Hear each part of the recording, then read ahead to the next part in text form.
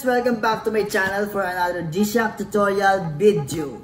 So for today's I'm going to unboxing and reviewing this new model of carbon core guard Ga-2100Gae-7adr. So this is the new collection of G-Shock, inspired by winter snow scenes. And before we get started, just make sure you subscribe to the channel just by clicking the red button down there so you can keep up to date with what's happening, guys. So what we are waiting for, let's G! So this is our watch, carbon core guard. The model of the watch is GAE-2100GC-7adr 5611, the case number, guys. So let's open it.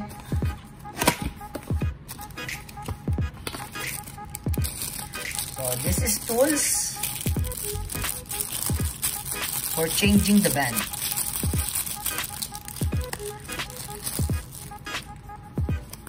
Yeah, there's a instruction here. I'm sorry, for changing the bezel. Yeah, the band and the bezel, yes. How to install bezel. Okay. So the band also.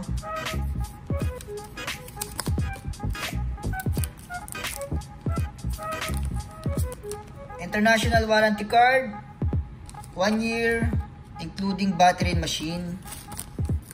International warranty regulations. So you can see inside in the booklet, all over the world, business partner of G-Shock. So we are the authorized dealer here in Kuwait. Our company is Al Battle Brothers Establishment. Now let's open the main box.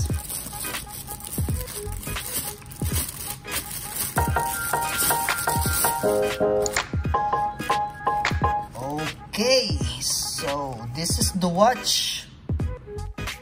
Okay, now, so this is the watch, guys.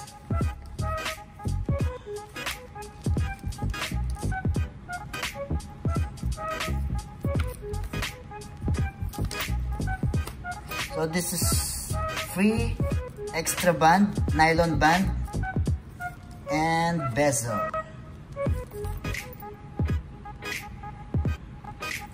Okay, so specifications: case, bezel, material, resin band.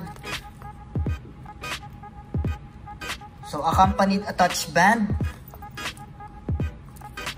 mineral glass, neo bright, shock resistant, carbon core guard structure, 200 meters water resistance.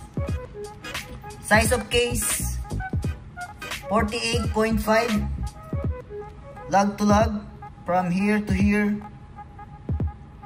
45.4 diameter from here to here.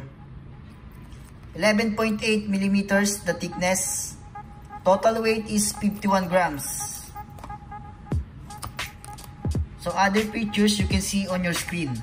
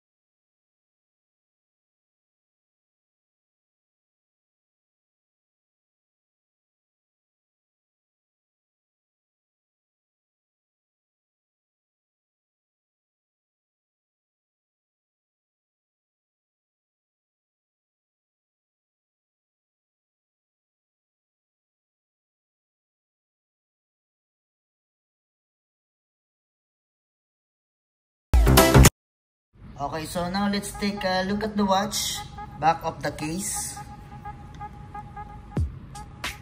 Carbon core guard. This is the case number 5611. The model of the watch GAE-2100GC. Water resist 20 bar, 200 meters water resistant. Stainless steel, Japan movement case in Thailand. Okay, so the band is quick release mechanism, so you can easily remove by your own.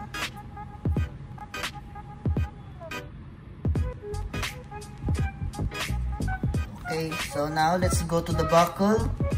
So the buckle is still Thailand, Casio Thailand, and the loop is resin.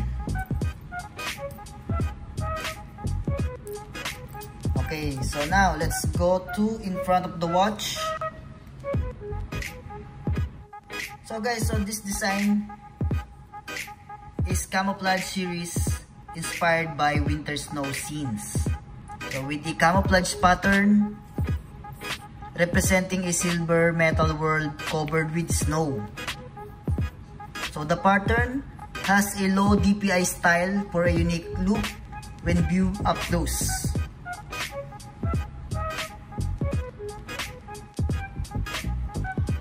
The watch has 4 buttons, 2 from my left side and 2 from my right side. So this is for adjusting the time, mode, light, and start. So on the screen, you can see the digital negative. So you can change to hour, digital hour, and date, months. So this is days of the week, and the analog is radium, guys.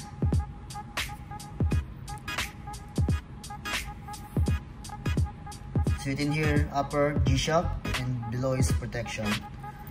So now I will teach you how to set the time. So I will teach you every functions of the buttons, guys. So let's start here. So this is for adjusting the time. Press hold after beep, so you can see the country here, Tokyo.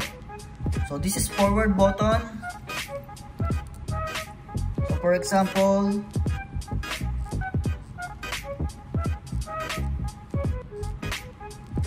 Jeddah. So Jeddah time is Kuwait time also. And then press one time adjust. It will set automatically the date, the months, the year. It will set automatically, guys. So now it's 1:47. Okay. Let's see. 1:47, guys. Okay, so we're done for this adjust button. So for the mode button, it has world time, UTC, stopwatch, timer, alarm, and this normal display configuration. So for the world time, you can see here 49 countries: Lisbon, London, Madrid, Paris, Rome, Berlin, Athens, Cairo, Jeddah, Dubai, Kathmandu, Bangkok, Singapore. Oh, so that is the countries, guys, for world time. Stopwatch. So stopwatch, countdown 1 to 100 seconds. So this is start button. Stop and reset. Timer. So timer, countdown. It's like 1 minute. So if you set timer, same procedure of adjusting the time. So press hold, adjust, after beep. So now the hour is blinking. Did you see, guys? So press mode for minute. So this is backward button. For example, 1 minute, guys. 1 minute. One time adjust and start.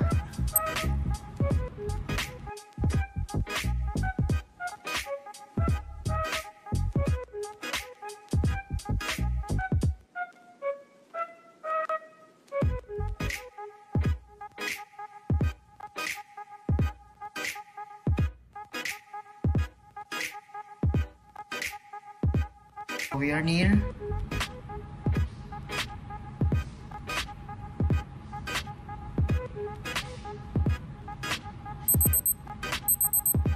Okay, so that is timer, guys. Mode again, so alarm. So how many alarms you have? 5 alarms, guys. So if you want to set alarm, just press hold adjust. Same procedure of adjusting the time. So for example, after beep release, so this is 12, right? So for example, 3 in the morning. 3. Then one time adjust. So now it's on. So the alarm is active. Okay, so normal display configuration. So this is light button, and this is start button is for changing the timekeeping. So you can, the digital hour, you can change to months and date.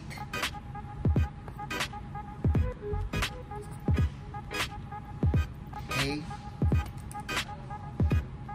Okay, so let's try this on my wrist.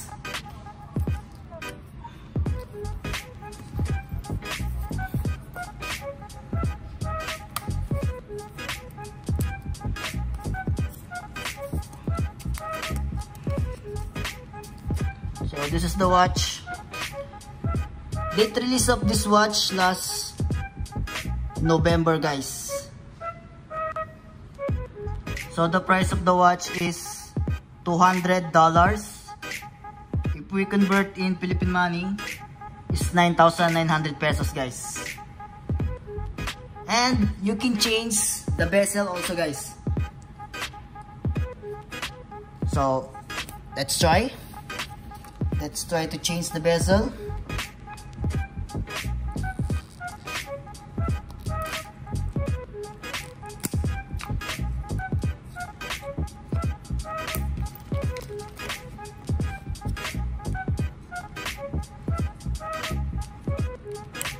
Yeah.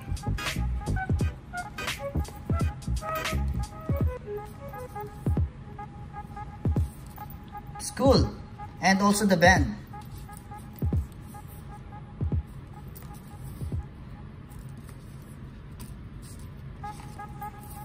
So let's try again.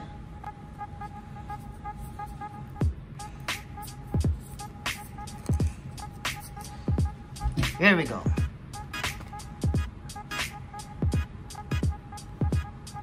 Okay guys, so that is it. So I hope you learned from our video, and thanks so much for watching, and please like, share, and subscribe.